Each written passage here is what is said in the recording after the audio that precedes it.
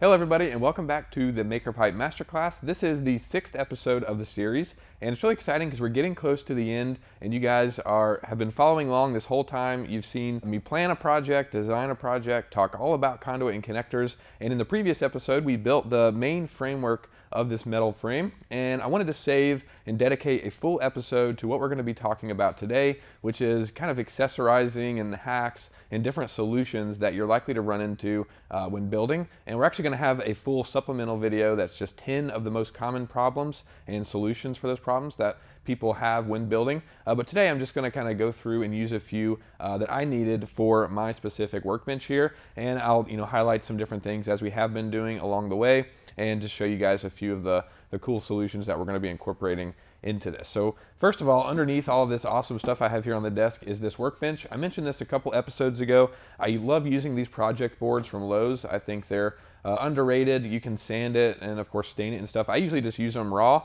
That way, they can get messed up, whatever. I can just buy another one or sand it. They're super inexpensive. This one is 4 foot, 24 inches. And I think it was like 20 bucks, something like that. So not too bad at all. So we're going to be securing that to our framework utilizing some of these accessories. This is a conduit one-hole strap, which is really useful for this kind of thing. So we're going to be securing those. We're going to be adding some different things to the bottom of our verticals. I'm going to have this workbench roll using the casters. We're going to be securing some of this metal pegboard to the back of the frame. And I'm going to show you guys how I decided to do that. And it's going to be a lot of fun, and we're just going to be adding some accessories. But the first thing we got to do is actually highlight something, definitely on purpose, I didn't make a mistake, was the fact that I need to account for these legs that I want to incorporate. I was going to use all 4 casters in the on the verticals, but instead I want to use some of these adjustable feet with some of our threaded pipe inserts. So these are going to go on the front. That way it kind of has that ability to stop, and then I can just lift up the front slightly and slide and roll it around.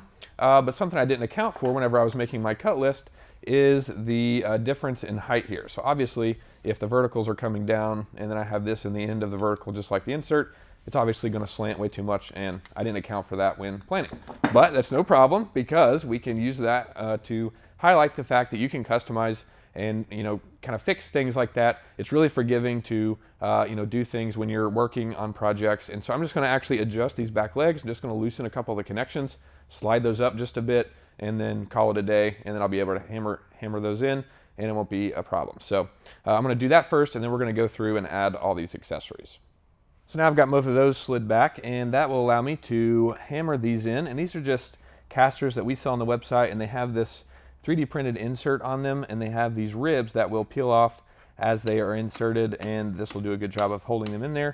And these are rated for 150 pounds a piece, so it'll be perfect for this workbench and allow it to roll. It's got locks on it, and these are great for this kind of project. So I'm just going to hammer these in, and just like that, I got the 2 wheels, super easy.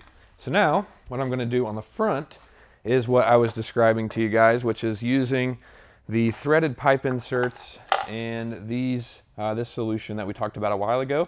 This is just a replacement washer and dryer leg. You can get Ace Hardware, Do It Best hardware stores. It's just a replacement leg that threads into your washer and dryer.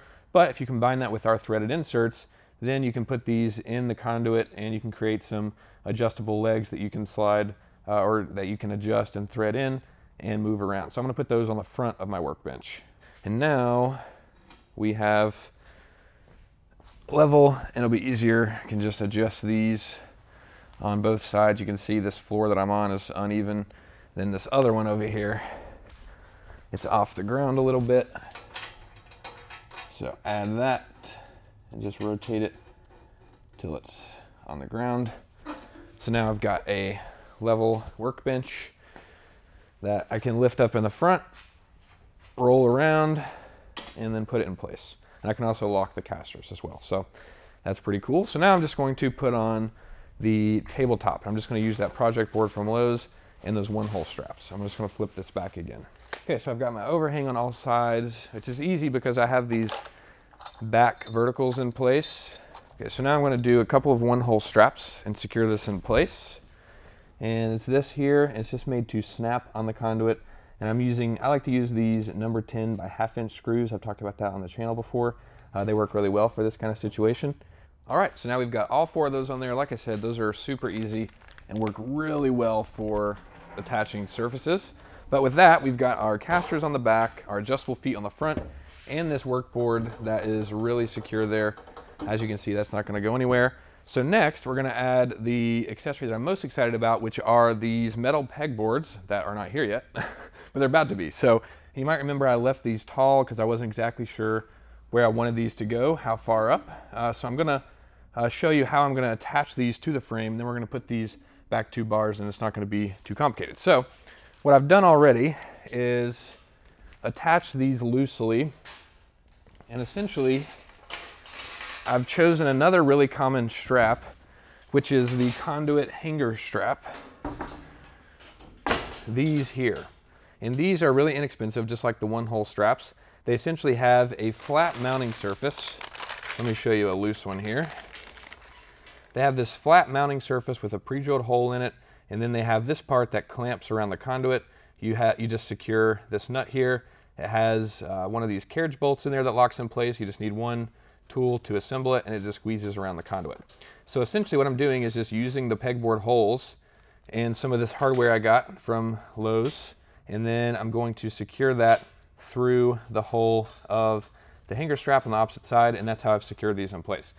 So now we've got this secured nice and sturdy like that. So essentially I just need to figure out exactly where I want this to go, at what height, because we can just slide this side in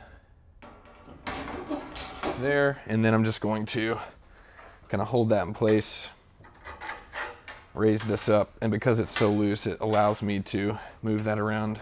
I'm just going to tighten that. Looks level to me. Okay, so what I could do here is, take this all off, try to get this perfect where it's flush with the end. What I think I want to do is actually have this extend up a little bit. Yes, it'll make it easier to cut now, but I think it'll also give me the flexibility to adjust this later on.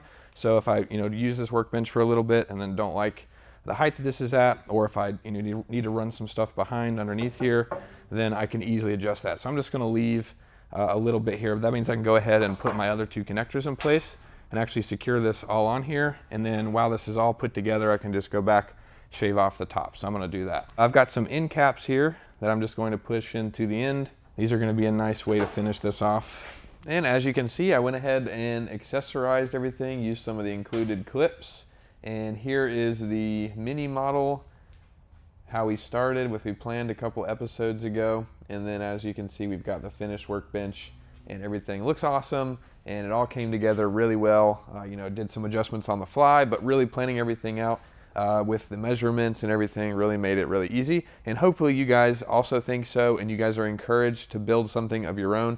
The whole point of this series was for you guys to see the entire process of getting an idea, learning about conduit and connectors as a solution for that idea, planning it, building it, accessorizing it, and then having your completed project that you can use and be proud of. So hopefully you guys are inspired to do that. If you have any questions, as always, you can leave those down below.